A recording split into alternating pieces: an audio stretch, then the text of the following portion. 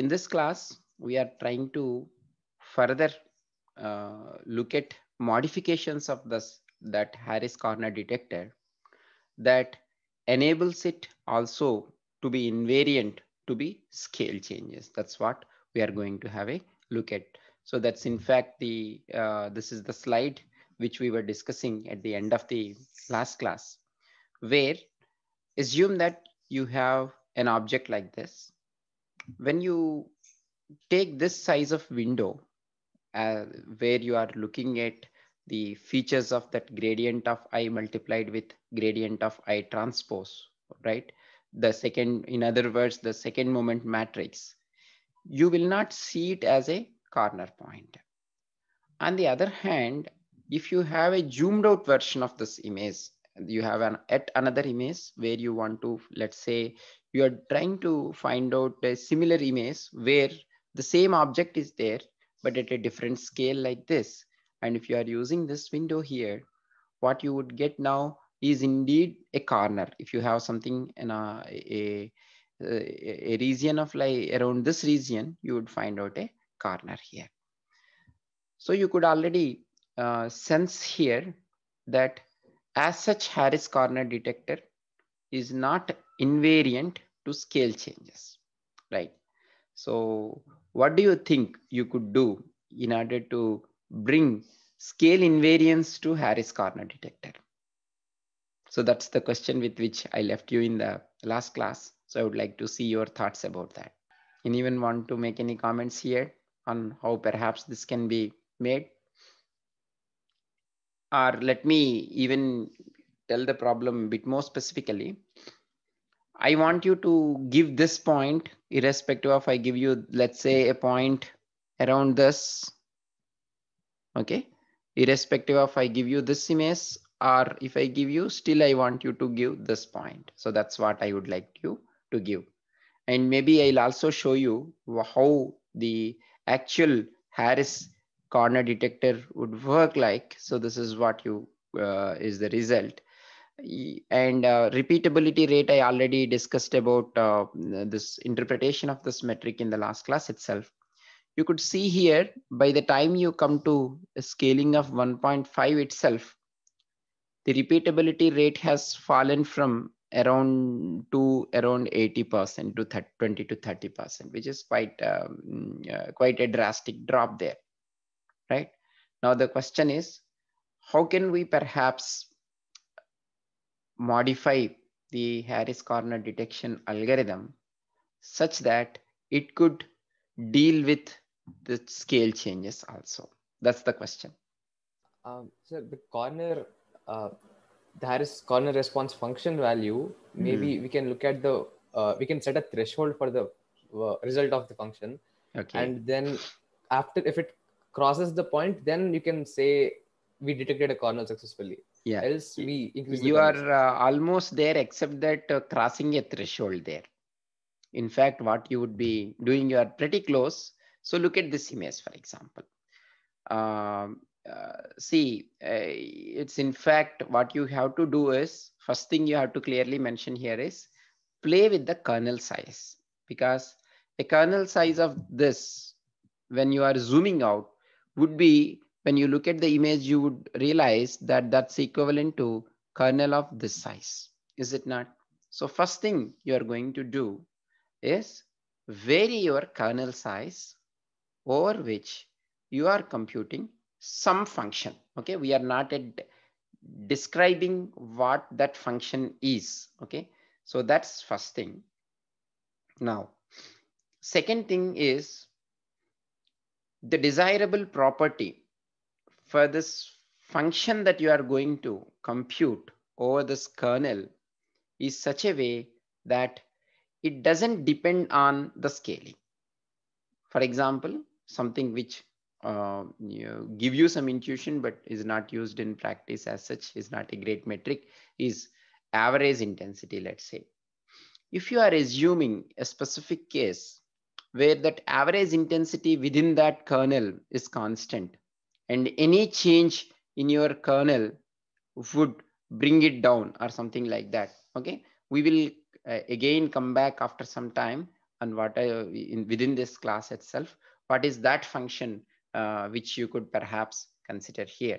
So for now, consider it as a black box function that's constant over the same image region. Let me put it that way.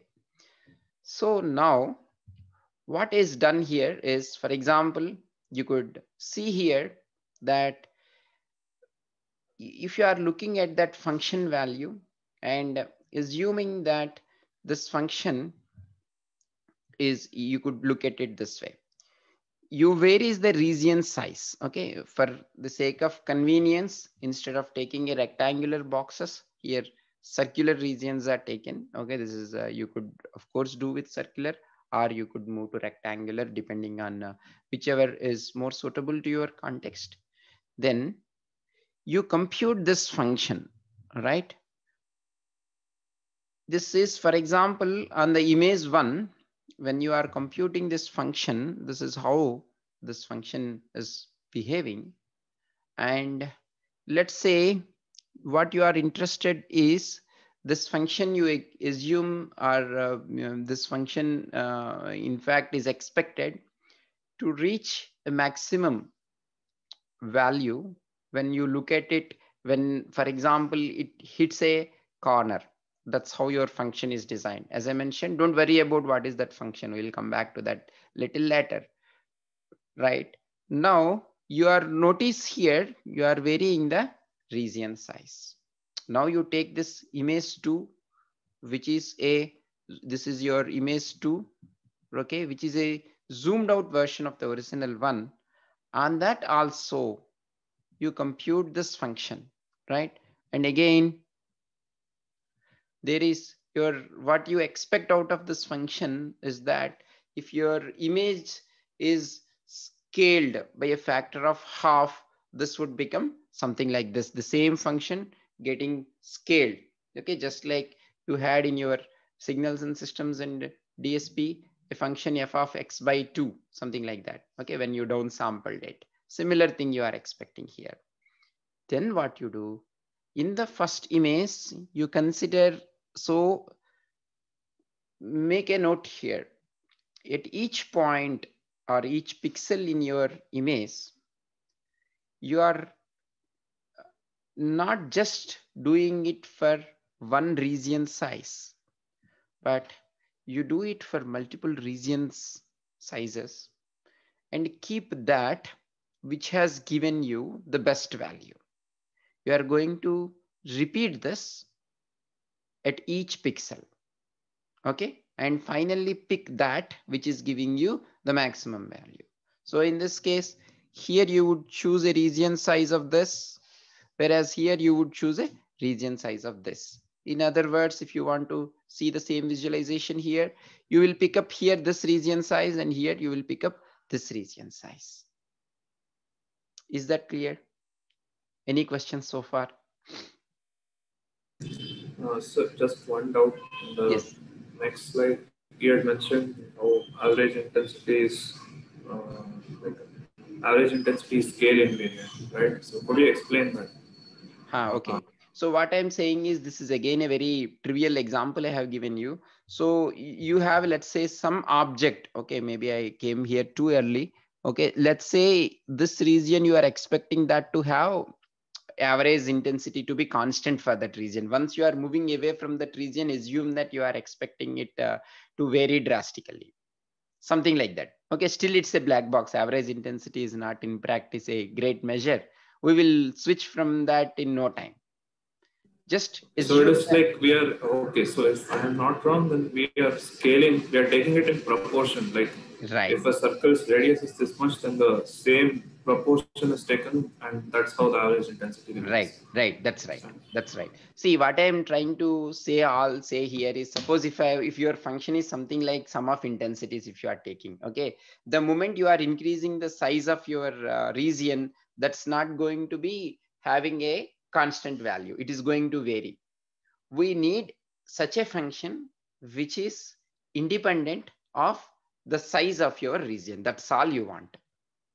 So for that, I threw some examples saying that this is an average intensity. So even if you zoom out now, and now let's say the same region is here, if you compute here, the average intensity is more or less same. That's what the assumption here. Okay, sir. Yeah, got it. You got it, right? Okay, good. Any other question? Or you could think even average intensity within this circle versus average intensity, that some object in a zoomed out version is in this region. So average intensity in that region is what you are going to take a look at there. Any other questions? Sir, so Yes, do we measure this? Do we do this process for every pixel? that's right. That's right. Okay. This is computationally more expensive, but nothing comes for free. You want to get a scale invariance also, so you have to do it. Except that we'll figure out how you could do it more computationally efficient, but this is something you have to do at every pixel. This is what you are going to do. For this, you take, for example, S1 image size and S2 image size. And still now we have not, so this is one example here. Even for now, I will just tell you the name. This is called as Laplacian of Gaussians. Okay. Might be did you come across this in machine learning course or somewhere? This Laplacian of Gaussians, did you ever come across that? No, sir. Okay, fine. We are going to anyway have a discussion right now after this. So for now, there is a function. Okay, that function is Laplacian of Gaussian, a black box function for you. Now you consider this pixel, which is not so easy to see. There is a church kind of stuff. Before that, there is a house here, if I am not wrong, and there is a chimney on that. So that chimney part, if you move anywhere around, you would get a drastic difference in terms of its Harris corner function, that response function, right?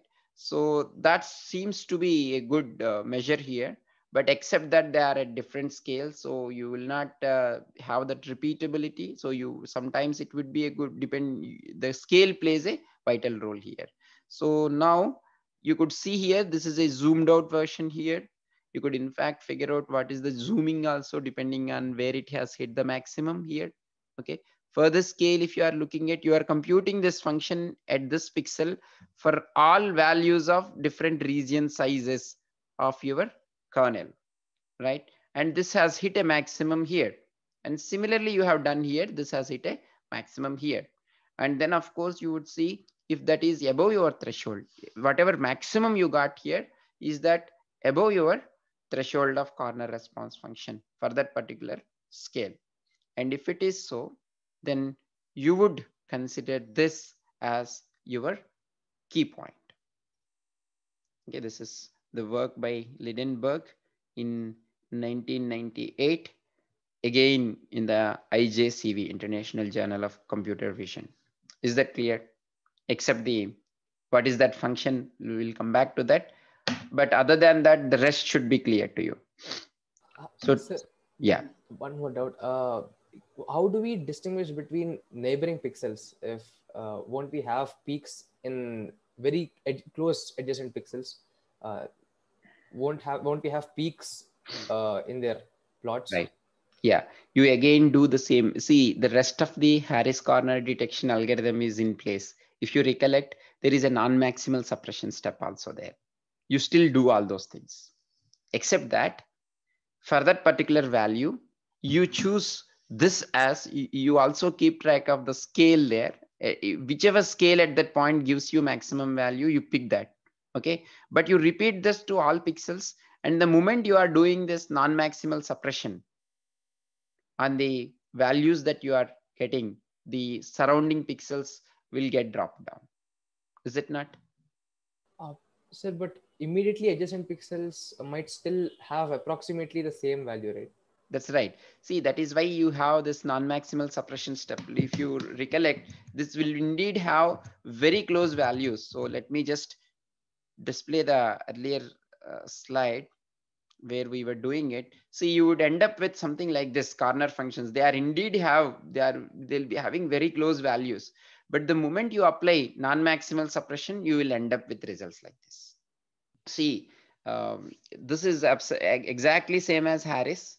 The key variation we have done now is you are not fixing the kernel, you are fixing the window for your Gaussian window over which you are integrating the values or whatever in the earlier one. Now that window size is variable, one thing. Second, the function you choose for computation here should be such a way that it should, depending irrespective of, independent of the size, as long as the object is same, it should give you similar result. These are the only two things that have been modified. So this scale, what we discussing is only like a zoom in, because the two images, right. but not for the zoom out. Right, zoom in and zoom out both. But original image zoom out also. Yeah, zoom in and zoom out. Okay, because you vary the scale in both cases, right? From small scale to large scale. That's one thing. But remember, even if there are some rotations of the object happening, we already noticed that Harris corner detector inherently possesses rotational invariance. So that's, we don't have to do anything extra there. That's already there with the Harris corner detector itself. Is it not? Yes.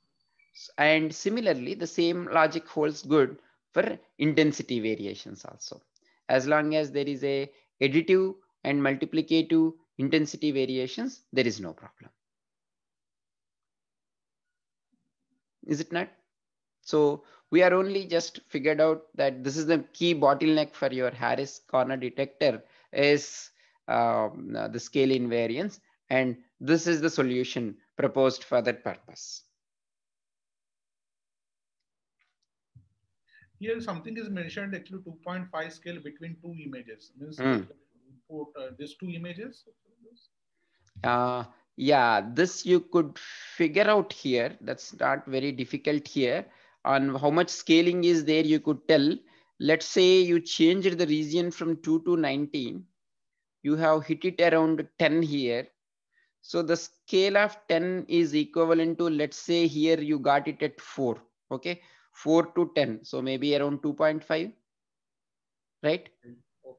So that's how you could also figure out how much zoom in or zoom out is there in the image by simply looking at where did you hit the peak for that particular pixel.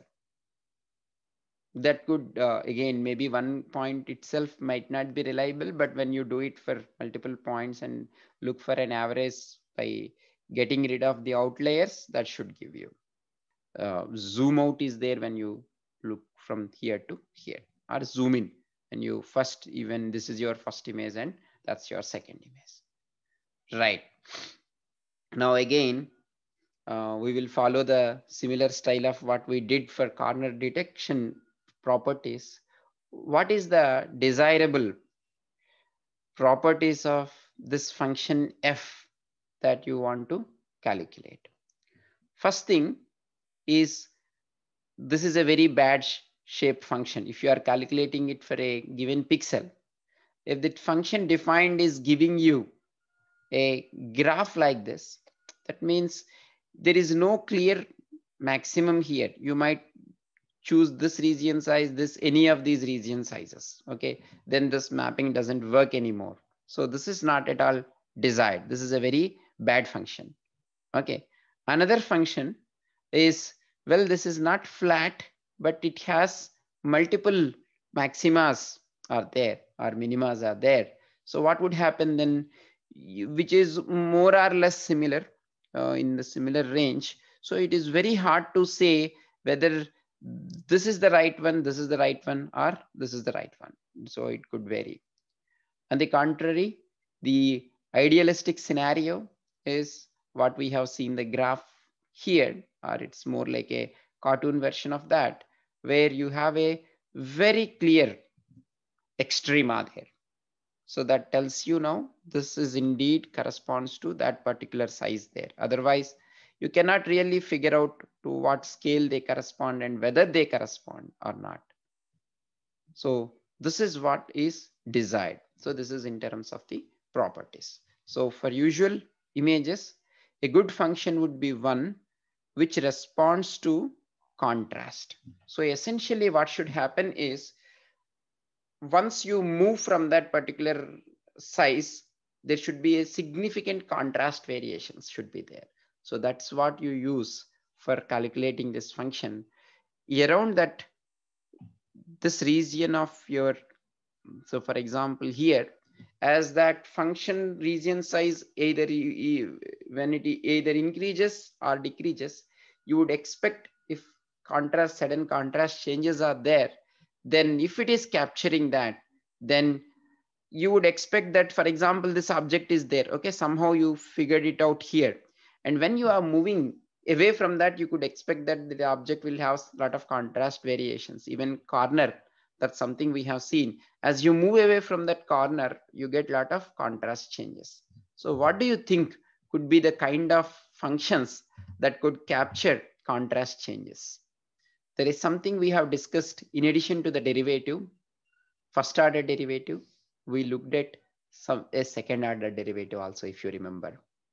And there is something referred to as Laplacian of Gaussians. So first, let's take a look at what it means by Laplacian.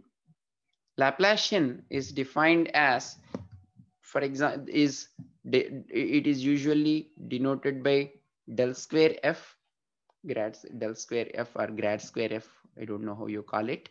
This is defined as dou square f by dou x square plus dou square f by dou y square. This is how the Laplacian is defined. As the name says, the very good function, very widely used function is Laplacian of Gaussian.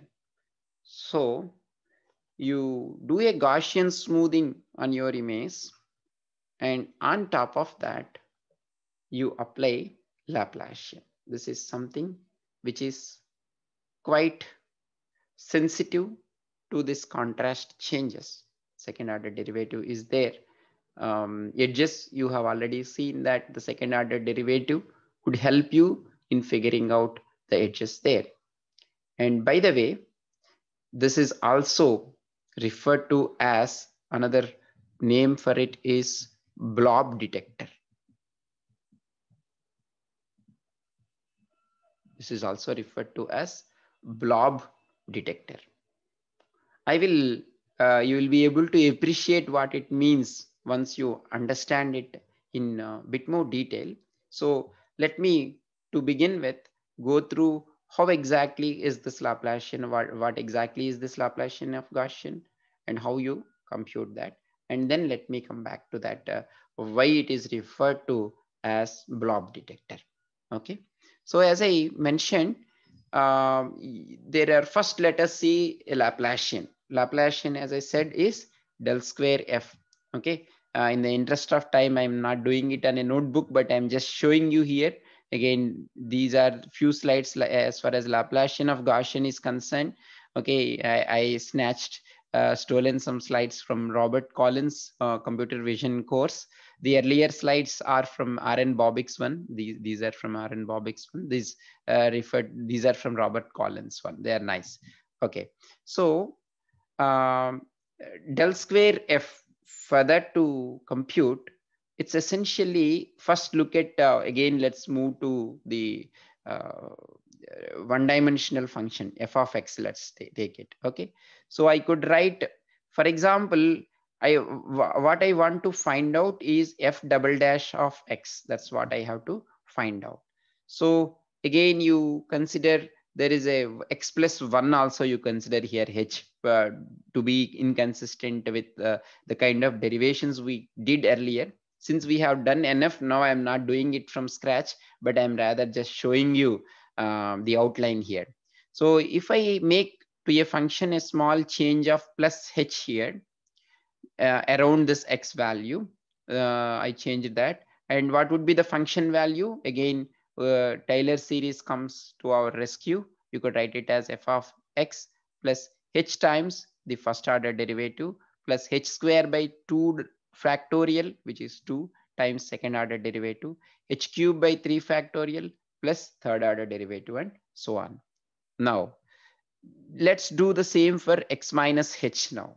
Okay, f of x minus h would be alternative positive and negative. That's what you get. I'm sure you all know this. Now, you add both, okay, f of x plus h plus f of x minus h. That would give you 2 times f of x. These first order derivative function terms gets cancelled out, and here it is h square times f double dash of x. Now, and then these two terms again gets cancelled out, and a fourth order terms are there. Okay, you ignore them, the fourth order terms, and then you could write f double dash of x as f of x minus h. Okay, I'm not sure of this sign. Okay, again, there might be few mistakes here in the way he has written here. I'm not pretty sure. I'm not very sure. This is just a loose statement that I'm making, particularly when it is comparing the correlation and the convolution. So pay attention for that for yourself. So essentially, you get here f of, yeah, okay, this is there anyway. F of x, this is absolutely fine. This is no problem. So f double dash x is equal to f of x plus h plus f of x minus h minus 2 times f of x by h square. Okay, now if you make h to be 1, this is nothing but a central difference scheme. You are kind of equivalent to that. So take h equal to 1, you second order derivative in order to compute that. You sum the two intensities of your left neighbor and the right neighbor, and from that subtract twice the intensity at that point, and that would give you dou square f by dou x square. This is 1 minus 2 1. Okay, this is the, in fact, this is not a convolution kernel. Can I call that as a convolution kernel? Is that okay to call it as a convolution kernel? No problem with that, I guess, because this is even if you flip it, it would remain same, right? So there is no problem. I take back my statement that this kernel might be wrong. This seems right. Okay, 1 minus 2 1 here.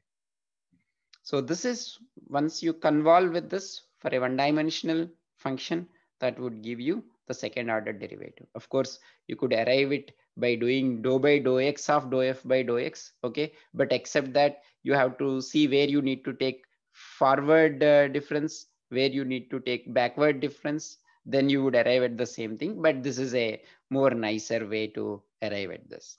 Okay, clear so far? I'm not doing it on notebook, rather I'm just showing it, and I leave it to you to work out yourself so that I could save some time and go ahead. Now, that's as far as now we move from second order derivative in 1D to second order derivative equivalent one in 2D. And as I mentioned, the Laplacian is dou square f by dou x square plus dou square f by dou y square. Well, if 1 minus 2 1 is this way, it gives you the horizontal derivatives. Okay, vertical one would be this thing, 1 minus 2 1, and you want to compute here dou square f by dou x square plus dou square f by dou y square. So you combine both, and of course that would give you this mask.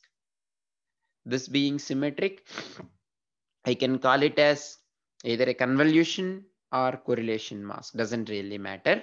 That I have at center minus 4 1 1 1 here, right? And then of course, just if you look at uniform region, this is going to be 0, so that looks fine. The summation of all weights are that. And then anyway, 1 minus 2 1 plus 1 minus 2 1 in this horizontal and vertical would eventually result in this mask. Any questions so far on why they yes? Could you just go back to the previous slide to just see the images for individual gradients? Here, huh? Yes. Right. Okay, so is this something similar to like what we did in the previous things, like horizontal gradient for vertical edges and vertical gradient for horizontal? It's almost the same. It's the same thing. See, for example, when you are doing it here, at least this would be easier to look at. Look at this tower here. This tower is visible here because you are doing 1 minus 2 minus 1 vertical tower, right? That's not visible there. See, you look at zero crossing when you are taking second order derivative. You look for a maximum or minimum, you are doing first order derivative, but both would give you the edges. That's why we are going for, in fact, the Laplacian. Yeah, okay, sir. Yeah. Hope that the distinction is clear, Yeah, right? yeah, From yeah. here? Yes, sir. Okay, It's even you clear. could see the, for example, this building also, those columns are missing here. Okay, same is this building and other stuff also. Here, for example, is horizontal parts are visible here, which are not so visible here. Okay, good. Sir, Yes, sir. uh, which one is better, sir? Convolving with the two-dimensional kernel or two different one-dimensional kernels? Because we have seen previously that one-dimensional kernel is computationally less Right. intensive. Right. Yeah, you would perhaps do it separately. You might be doing, if you are implementing it, I guess doing it separately would help you better. Just that I wanted to tell you, well, only thing you need to make sure is whether this multiplication of these two is giving you this or not, you have to figure out. I'm afraid just a simple multiplication of these two won't give you this kernel. You need to check it out. But you then write it as multiplication of a row vector with a column vector. That's the better thing in terms of the computation. Yes, sir. Okay, good. And this is what you get, ix square plus iy square, and then the zero crossings, you could get nicely these edges. Okay, and one more observation you might find interesting is this region is white, okay, near the eye. This region where this tripod, you have one region here, okay, color change is there, this is black. Can you make any comment on why it's becoming so? Am I clear in my question? This region is white here, okay, this region is black here. I'd show you a bigger image perhaps if I have. Okay, so at least this should be, this is the region where you are getting white, and this is the region where you are getting black. Any thoughts on why is it so? When we compute the second derivative of any function, the peaks generally are to detect the peaks. If to check if it's maximum or minimum, the value is either negative or positive respectively. For Maybe I'll give you a hint here. Just look at this kernel and now make a comment. This is what you are doing at a given pixel. Now you tell me what is happening around this eye versus what is happening here. Around that tripod point, all the remaining intensities are black actually. Very good. Very good. That's all. See here, this is a slight, this is a darker region compared to its pixels around this eye, whereas here that's exactly the opposite. So that's why in this image you are getting like this. Okay, that's anyway just a detail. I have not kept much slides here, but before that, you could already have sensed that this computation is quite expensive. Dou square f by dou x square, computing that, where you do that. By the way, you will not. So again, as I said, if you all, which you could all, we also discussed at the time of discussing about the gradients, is that you multiply the derivative operation. You are going to do Laplacian of image on which a Gaussian smoothing is applied, right? So again, you use the associative properties and in fact take the derivative of Gaussian and then simply apply that mask to a given image, rather than one kernel for smoothing the image followed by one more kernel for computing the Laplacian. Instead of doing that, what you do is you find out for the Gaussian, the Laplacian, that is why it is called as Laplacian of Gaussian. Okay, Laplacian of, it's not Gaussian smoothed image, Laplacian of Gaussian you do, and that's what you apply to the image. Okay, these properties I'm skipping now because we discussed that at length. I think it's in the second part of gradient computation. You could refer to that video. Rather, I would now come back here. So what you are doing is on the Gaussian kernel, you take a second order derivative. And look at this for the time being. First focus on this shape, which is there in blue.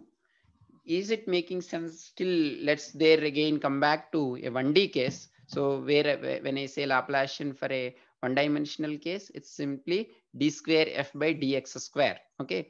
Now, anyway, since I kept here one slide here, okay, again I'm putting it in vertical position and drawing it so it doesn't look very well, but hope still you could make some sense here.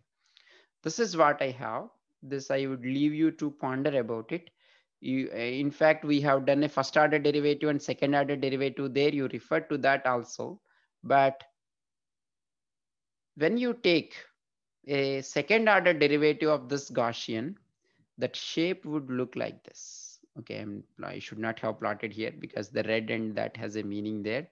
Let me erase that. That blue one is what you are going to get as a resultant kernel. So that's what would happen here. So you would be this, there is a small peak here on the positive side, and then this value would become constant here, and then the bigger peak in the opposite direction. So that is what see here, the relatively some region is there on this side here, right? And similarly here you would get something like this here, and around the center you are going to compute this part. You are not in fact going to, this is again actually already laying foundations for the next topic to come, that is scale invariant feature transform or descriptor, that SIFT, scale invariant feature transform detector, um, where instead of using the Laplacian directly, this would be equivalent to computing a difference of Gaussians. Pay your full attention here. What it means there is, suppose you take a Gaussian which is having a value of variance sigma square. Now you take another Gaussian which is having k times the sigma square value, variance value, and you subtract from the k times sigma standard deviation the Gaussian with a sigma deviation, then what you would be getting is the curve shown there in red. Okay, this is the curve you would be getting. You could notice there, this is almost very close to Laplacian of Gaussian. And in practice, for computational purposes, this is something, because once you do for the whole image, you apply one Gaussian value, another image you apply another Gaussian value. If the first image you have applied sigma, next image you apply, let's say 2 sigma standard deviation. You subtract those two images, that would give you a result, okay, which is almost same for all practical purposes, both are same as computing the second order derivatives. So again, I will I would have, if there are maybe 50 classes, I would have asked you to be in an interactive mode to figure out that this is the graph that you would be getting. But since we have only close to not more than 40 classes, so I leave it again. It would be interesting for you to draw it yourself, not on MATLAB or anything, but on a pen and paper, you draw it and figure out that, let's say this is the first one, the red colored one is, again, I grabbed it from some Wikipedia page, I guess. So exponential of minus x square by 2 sigma square. This normalized it with 1 by sigma 1. And this is exponential of minus x square by 2 times the C2 is double that C1, I guess. Okay. And if you take that, this is which is there in this is one with high standard deviation, okay, double maybe, and this is the one with other, and if you subtract both, this is what you would be getting as a resultant, which is very close to Laplacian of Gaussian. So in practice, you compute the Laplacian of Gaussian using difference of Gaussians.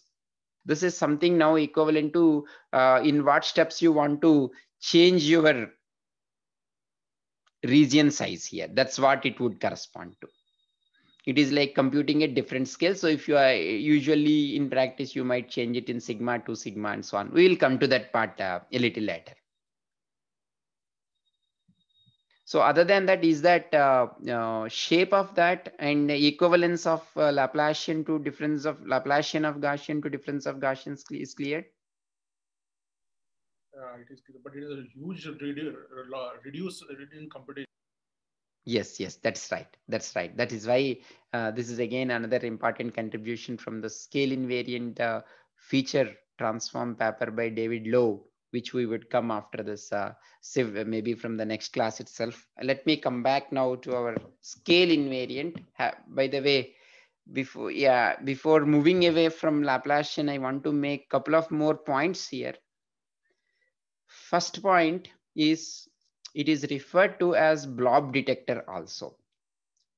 By that, again, this is not exactly is required at this point, but still that would give you a better intuition. So this is again, let me make use of some slides from a whole presentation dedicated to this Laplacian of Gaussians itself from Robert Collins, and take a few slides there to explain where he talks about why is it like a blob detector. See, uh, do you remember the template matching stuff that we did while you are doing the gradients, where convolving it and getting maximum value or an extrema value is when the correlation is high. So where is Waldo? I'm sure you all remember that when we are discussing that, I made a point there that this is in fact a correlation you are doing. So you will get a maximum response when this is exactly matching with your object of interest, right? That's how you are taking the Waldo picture, you are correlating everywhere. Now the kind of thing you are doing is kind of, if I want to put similarities with that, you are changing the Waldo size as well, and then finding out, and wherever you get maximum response, that is where you have that object present. So in a way, when you are varying the sigma values and doing it, you would get maximum response. So look at this function in 2D before going there. By the way, this is a 1D function we have seen. In 2D, I think I have that a little earlier or after that only. Right. So the Laplacian of Gaussian, in fact, it's an inverted one. It should not be, yeah. This, if you take 2D, you just rotate it. It is referred to as inverted Mexican hat. I wish I had a picture here, but just imagine this in, this is okay for me for now. You just invert it because that's how it looks like. That's while showing that surface, it has been perhaps done. So this, you imagine you rotated this way symmetrically. So you get this hat, but just flipped hat is what you would get. People, these kinds of hat, if you see a Mexican hat, okay, it will come up slightly up there going down, okay, and what you get is in fact an inverted Mexican hat is what you are getting. And what if you are varying the sigma values, you get a maximum response when this size and the edges are contours, which are, you could see there, this is roughly of this shape. Laplacian of Gaussian would be something like this if you look at its intensity profile. So when you have something like that, profile would keep changing as you are varying, the standard deviations. And that's how this is again a very landmark paper, which we will not be going through it, where they want to find out, for example, this part of the sunflowers.